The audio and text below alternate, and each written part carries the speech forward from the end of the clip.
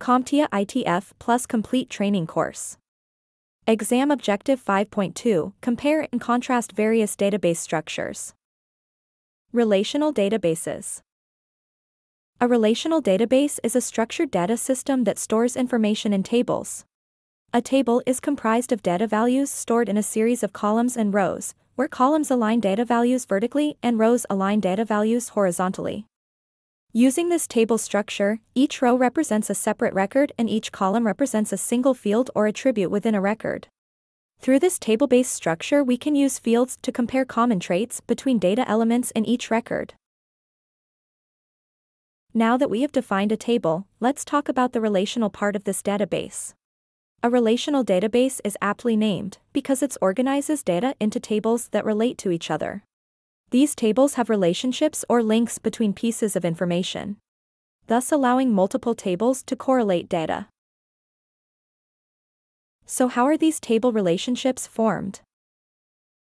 In the example behind me, we have a customer table, where we can store information about customers, like their first name, last name, and phone number. This table helps us keep all our customer information organized. Now, let's talk about the sales table. Here, we record details about each sale, like who made the purchase, the order number, date of purchase, and the amount. This table helps us track all our sales transactions. So here is our challenge. We want to connect these tables to understand which customer made each purchase. That is where keys will come into play. The customer table has something called a primary key. Think of it as a unique ID for each customer. It's like assigning a customer number to each person.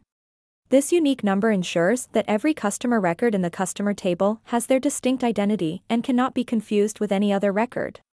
In a relational database, you will find that every table has a primary key. Now, in the sales table, we have something called a foreign key. This is a special kind of key that connects or refers back to the unique identifier in the customer table. This customer table can also be called the parent table in this type of relationship. For our example, the foreign key helps us link each sale to a specific customer in the customer table. When we connect the primary key in the customer table to the foreign key in the sales table, we create a relationship between the two tables. Now, we can easily see which customer made each purchase. So, in a nutshell, a primary key is like a unique ID for each customer in our customer table, and the foreign key is used in the sales table to link each sale to a specific customer. Great, you now know how a relational database works at a fundamental level. Next, we will take a step back and look at the overall blueprint for a relational database, referred to as the schema. A database schema is an outline or a blueprint for a database that describes its components and how they work.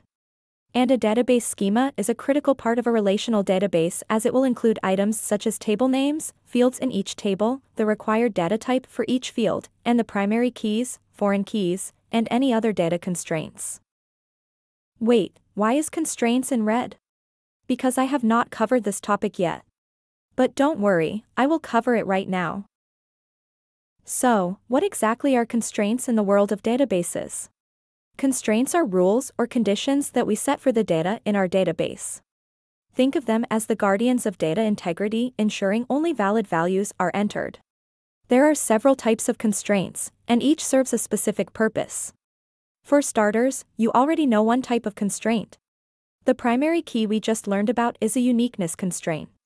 A uniqueness constraint ensures that values in a column are unique across all records in the table. Then we have the not null constraint. It's a rule that says a column must always have a value, it can't be left empty.